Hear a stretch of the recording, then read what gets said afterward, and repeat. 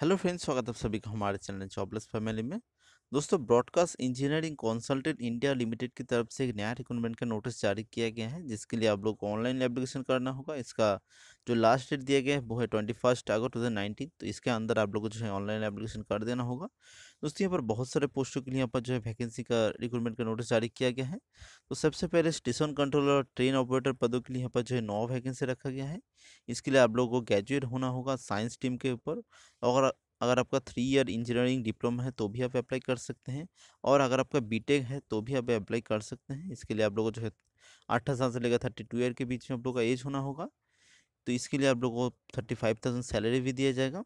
तो उसके बाद कस्टमर रिलेशन असिस्टेंट के लिए यहाँ पर जो है 14 वैकेंसी रखा गया है, जिसके लिए आप लोगों को 3 ईयर ग्रेजुएट होना होगा किसी भी स्ट्रीम के ऊपर। उसके बाद बोला गया कि आप लोगों का जो एज है 18 साल से 32 ईयर के बीच में होना होगा। दोस्तों, उसके बाद जो है जूनियर इंजीनियर इलेक्ट्रिकल के लिए यहाँ पर 12 वैकेंसी रखा गया है, जिसके लिए आप लोगों को जो है 3 ईयर इंजीनियरिंग डिप्लोमा करना होगा। और अगर आपका बीटेक है तो भी आप अप्लाई कर सकते हैं। इसके लिए भी यहाँ पर एज 18 से लेकर 32 ईयर के बीच में होना होगा।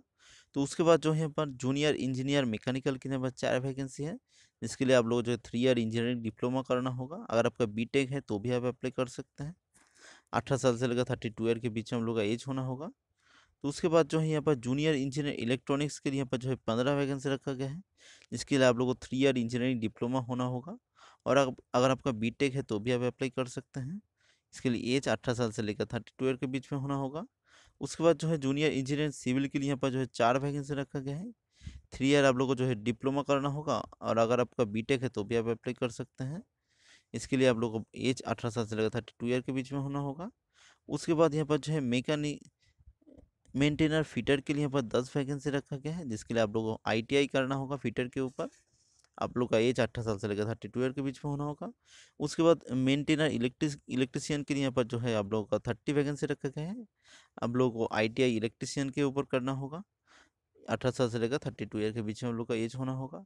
उसके बाद जो है मेंटेनर इलेक्ट्रॉनिक्स एंड मैकेनिकल के लिए यहाँ पर जो है 90 वैकेंसी रखा गया है, जिसके लिए आप लोगों को बोला गया कि आईटीआई अगर आपका इलेक्ट्रॉनिक मैकेनिकल और आईटी और अगर टीवी एंड रेडियो मैकेनिकल है तो भी आप अप्लाई कर सकते हैं। 18 साल से लेकर 32 ईयर के बीच में होना होगा।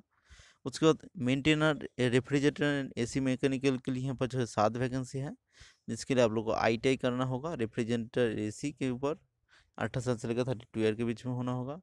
उसके बाद जो चीज़ दिया गया है वो है अकाउंट असिस्टेंट के लिए बस 3 वैकेंसी रखा गया है, जिसके लिए आप लोगों को बीकॉम करना होगा। और अगर आपका सीए है, आईसीडब्ल्यू है तो भी आप अप्लाई कर सकते हैं। इसके लिए आप लोग को 18 साल से लेकर 32 ईयर के बीच में होना होगा। उसके बाद ऑफिस असिस्टेंट के लिए यहाँ पर 1 वैकेंसी है, जिसके लिए यहाँ पर आप लोगों को बीबीए और बीसीए करना होगा। इसके लिए आप लोग का एज 18 साल से लेकर 32 ईयर के बीच में होना होगा। तो ऐसा करके यहाँ पर टोटल जो है 199 वैकेंसी रखा गया है। दोस्तों, यहाँ पर आप लोग को एज रिलैक्सेशन दिया जाएगा। जो कैंडिडेट यहाँ पर एससी एसटी है तो उनको यहाँ पर 5 साल, और ओबीसी कैंडिडेट को यहाँ पर जो है, दोस्तों माफ कीजिए कि यहाँ पर एससी एसटी ओबीसी कैंडिडेट को यहाँ पर टोटल यहाँ पर 5 साल का एज रिलैक्सेशन दिया जाएगा। दोस्तों, ये एज रिलैक्सेशन यूपी कैंडिडेट वालों के लिए यहाँ पर दिया जाएगा, ये यहाँ पर बोल दिया गया है, आप लोग देख सकते हैं इसको। दोस्तों, आप लोग को एप्लीकेशन फ़ीस देना होगा। यूआर और ओबीसी वालों को यहाँ पर 675 रुपये आप लोग को एप्लीकेशन फ़ीस देना होगा। और एससी एसटी वालों के लिए यहाँ पर जो है 500 रुपये एप्लीकेशन फ़ीस देना होगा। दोस्तों, आप लोग को अप्लाई करना होगा, यहाँ पर जो दोनों वेबसाइट दिया गया है यहाँ पर आके आप लोगों को जो है एप्लीकेशन करना होगा www.becil.com। और यहाँ पर जो दिया गया है www.nmrcnoida.com। यहाँ पर आके आप लोगों को जो है एप्लीकेशन करना होगा। दोस्तों, एक छोटी सी इन्फॉर्मेशन आप लोग से शेयर करनी थी। इस पीडीएफ का लिंक हमारे नीचे डिस्क्रिप्शन में दिया है। दोस्तों, कैसा लगे वीडियो आप हमें ज़रूर बताइए कमेंट सेक्शन में। अगर वीडियो अच्छा लगे तो लाइक कर दीजिएगा। जो लोग नए हैं वो लोग चैनल को सब्सक्राइब कर लीजिएगा। दोस्तों, मिलते हैं नेक्स्ट वीडियो में, तब तक के लिए बाय।